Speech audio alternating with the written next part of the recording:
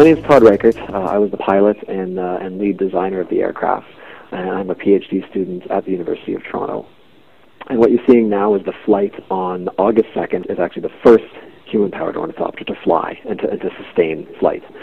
The Snowbird human-powered ornithopter.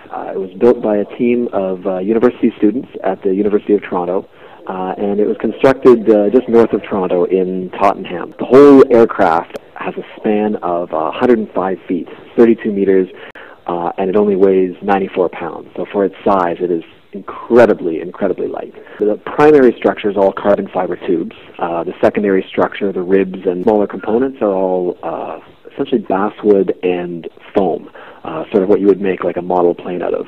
The whole aircraft being that lightweight, totals 94 pounds. Essentially every single bit of it is about to fail at any given moment. If something is not very close to failure, then it's probably way too heavy, and then we try to cut weight on that. The idea behind the project was to achieve the original aeronautical dream, flying under your own power by flapping wings. With such a low wing loading, we wait for perfect wind, we tow it up to speed using just a small car, and then once we get it to the altitude that we want, we pull the release and we start flapping, and we try to sustain that airspeed and that altitude. The mechanism, the pilot pushes with his legs, and every time he pushes, that's connected through a set of pulleys and wires directly to the wings.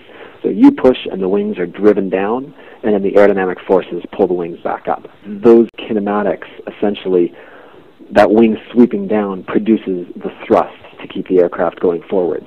And the wings produce lift in the same way that any aircraft produces lift. The controls are really interesting. I mean, piloting it is very different than any other aircraft. It reacts so slowly because of its enormous span.